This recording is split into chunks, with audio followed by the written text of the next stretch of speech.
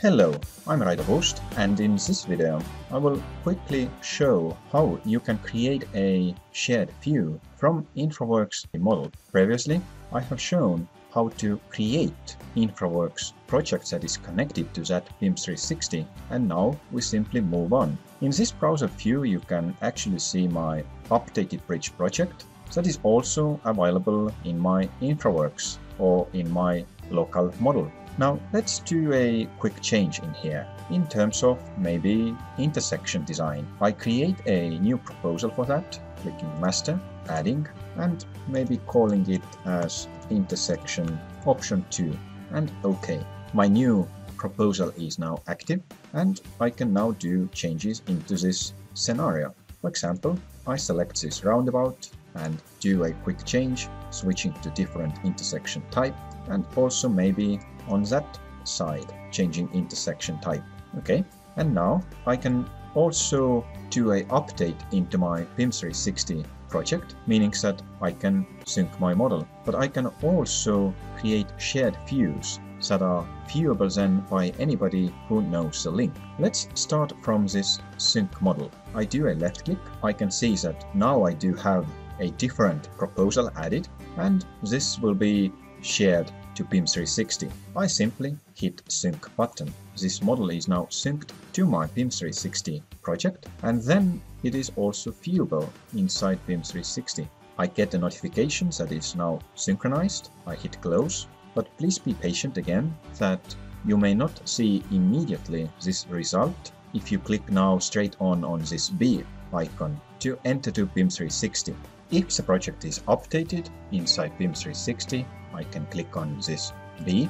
I can then use, for example, my Sheets and Views button, and from here I can select from different proposals that I created inside InfraWorks. For example, I can open intersection option 2 doing a left click, and I can then zoom in and see the same result also through a web browser as in InfraWorks. So in that way you are able to create and synchronize different proposals inside BIM 360. But to be able to share those views, you need to have an access. If you want to give an access by sending a web page link, then different approach can be used. So I close my BIM 360 document management. So if I do want to share my model with anybody who has a link, I can use option called shared views, and I do a left click. I get a separate dialog that tells me that I have shared some model views from different models already, and also how many days they are still available. By default it's 30 days. Now if I want to create a new shared view, I click on this new shared view. I then can give a name, it's my bridge project. I can also select if I want to share entire model, or if I want to limit my model. Depending on model scope, sometimes it's good to limit it, because in that way it will be easier to render inside browser as well if it's smaller. Currently I'm using an option use entire model, and then I click share. Shared view is now generating, and now it is uploaded into Autodesk Viewer Service. Once it is finished, I get a small dialog from where I can copy a link to that view.